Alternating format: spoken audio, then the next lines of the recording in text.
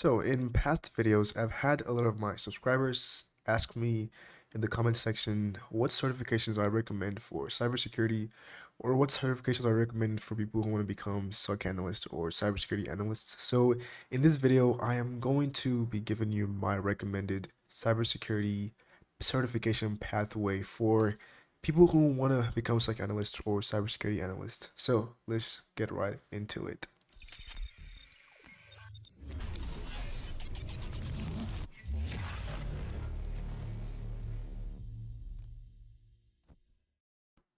What is up, guys? Welcome and welcome back to the channel. If you're new, my name is Day, and on this channel I'll talk about cybersecurity and other life stuff. So in this video, I'm going to be giving you my recommended cybersecurity analyst or SOC analyst career certification pathway. So this is for people who have maybe some experience in tech or in IT or a different field or have zero experience. This certification pathway is for you, whichever category you fit in. So I'm going to be giving you my the recommendations, why I'm recommending those certifications, and in what order I recommend that you do the certification. So let's get into it. So from the beginning, we're going to start with the basics. I always start with the fundamentals of IT, networking, and security, operating systems, all of that fun stuff. So in order for you to get the fundamentals, I would recommend that you study for the CompTIA A+. And I get a lot of backlash or a lot of disagreement from people who hear that I recommend studying for the CompTIA A+. Just putting this out there, I'm not saying take the certification. I'm just saying just study for the certification. I feel like it covers the basics, the fundamentals of IT, general stuff that everybody who is in the tech field or the IT industry should know and understand for the basics of everything else. So I recommend the A+. Study for the A+. You don't necessarily have to take a certification, but it would give you the baseline knowledge that you need for everything else after that. Next is the Network Plus or the CCNA, but specifically the Network Plus because that's what I have more experience with. So a lot of times people who want to become security professionals or cybersecurity analysts specifically, a lot of times people neglect the networking aspect. Networking is a really integral aspect of cybersecurity.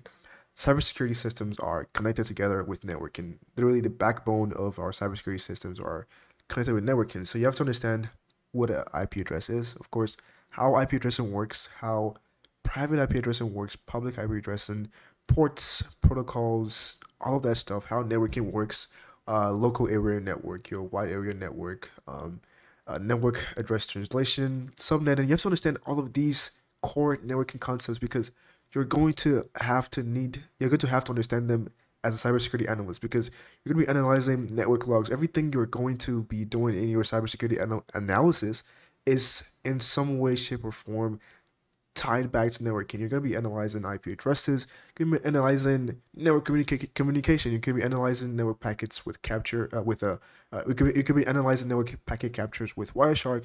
So having that solid understanding of networking, at least a baseline, is going to be important. And I recommend the Network Plus for that because it gives you all you need. If you want to, you can definitely do the CCNA. It's definitely a lot more Cisco specialized and a lot more deeper into core networking stuff than in Network Plus, but I still recommend Network Plus because it's just what you need, and over time you can definitely learn other networking concepts on your own that you might need later down the line. So for the networking basics, Network Plus, and of course next Security Plus.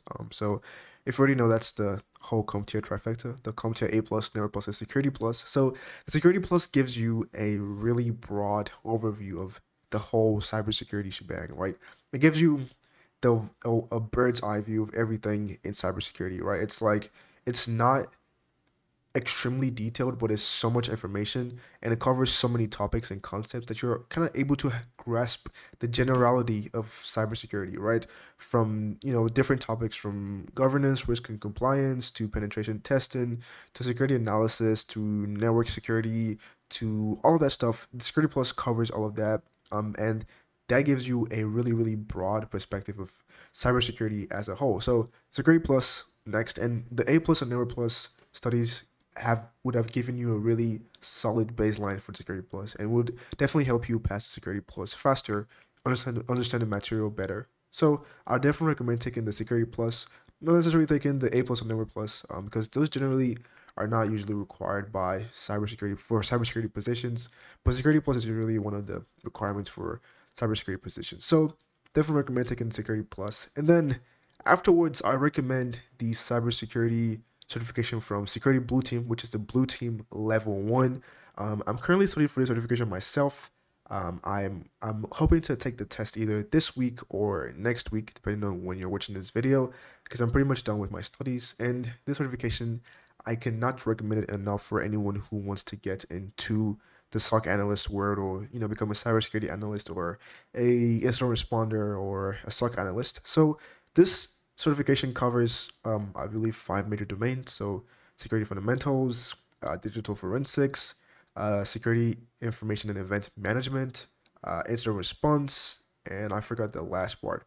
Also, threat intelligence. So those 5 domains are covered by this certification. And this certification, since I've been studying for it, I've been able to learn a lot of things, and some things I wish I learned before I became a SOC analyst. So I recommend the certification before, as you're trying to get into your SOC analyst role, because it covers all of the domains that are usually required by a SOC analyst. So it also incorporates labs. So you're gonna be using a threat intelligence platform. You're gonna learn how to use a firewall. You're gonna learn how to analyze security events with a SIM. You're gonna learn digital forensics. You're gonna learn incident response.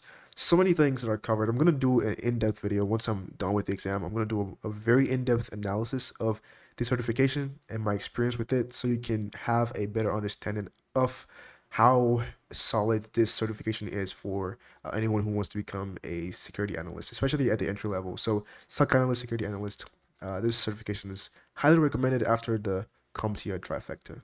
Next is the CompTIA CySA Plus. CySA Plus is a really great certification because it tests your knowledge of general understanding of security operations and like incident response.